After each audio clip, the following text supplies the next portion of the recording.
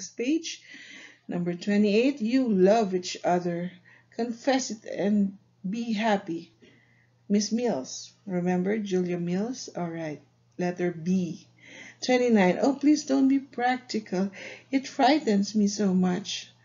Dora said it. It's letter D. And for 29, for number 30, I don't wish to work any longer for the wickedest man in England. Mr. Micawber said it. Letter C. Let's go to the vocabulary words. A child whose parents are dead. So it's orphan. Letter A. To cry loudly and very unhappily. It's sob. Sob. S-O-B. Letter D. Number 33. Money that is owed to someone. Letter C. Debt. 34. Serious, not kind or cheerful. It's letter B. Stern. Number 35. We have to happen, especially by chance. It's letter C. Turn up. Number 36, having a low opinion of one's own importance.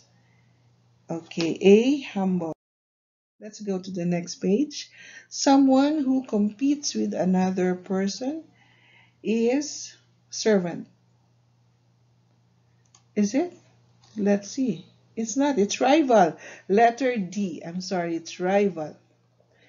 Number 38.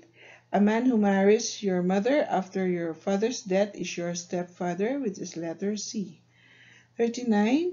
Of bad character, B. Wicked. Number 40. To become red in the face, especially when embarrassed, is to blush. Alright, letter A. Let's go to the plot. Okay, choose the best answer. Okay, we're gonna write the letters only. You may encircle the letters of your answer, okay? Or write the letter of your answer in the space provided. 41.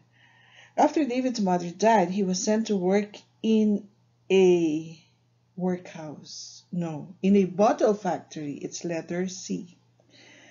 Number 42. The Micawbers always had difficulty in managing money well. So it's letter A. 43. Aunt Betsy and Mr. Dick decided to adopt David. Letter D. 44. David didn't feel at all comfortable with Uriah Heep. And we are on page 40, on number 45. This is on the last page of the booklet we are supposed to answer, or we are answering right now. 45 is Agnes was unhappy about letter D, Uriah Heep becoming her father's partner.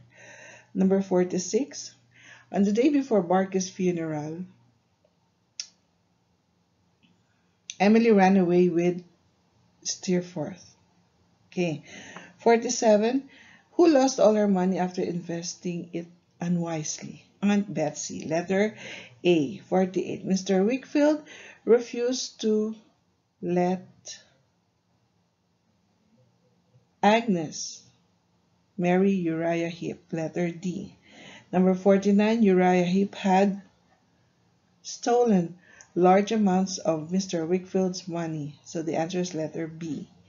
Number 50, in the end, David marries Agnes, who had loved him for many years. So the answer is letter D. So there you go.